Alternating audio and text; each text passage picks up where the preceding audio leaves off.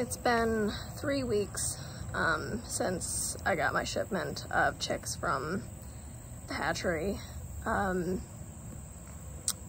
If you saw my video the day we got them, you already know, but I got some Cornish rock cross meat birds, and I also got some American breasts that I want to keep and raise.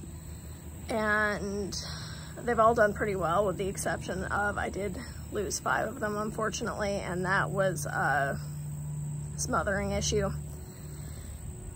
If you've ever had the Cornish rocks before, you know they grow really, really, really quickly. Much faster than, you know, just any normal breed that you're gonna keep for laying hens. So they were only about a week old, and there was already a significant size difference, and I still had them all together. In retrospect, I should have separated them probably right from the beginning, but I definitely should have separated them as they were starting to get a size difference. And unfortunately one night they just got a little bit colder than normal, and they all huddled into the corner like they do, but because some of them were so much bigger than the others, some of them got squished, which is a bummer.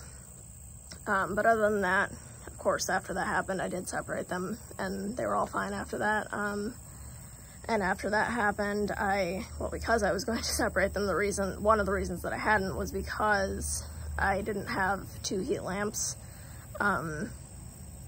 So anyway, that day I went to Tractor Supply to get an extra heat lamp and an extra set of feeders, and of course they had chicks on clearance, so I got some more to replace the ones that I had lost, and, you know, just for some variety, and why not? If you're already raising some, you might as well get some more, right?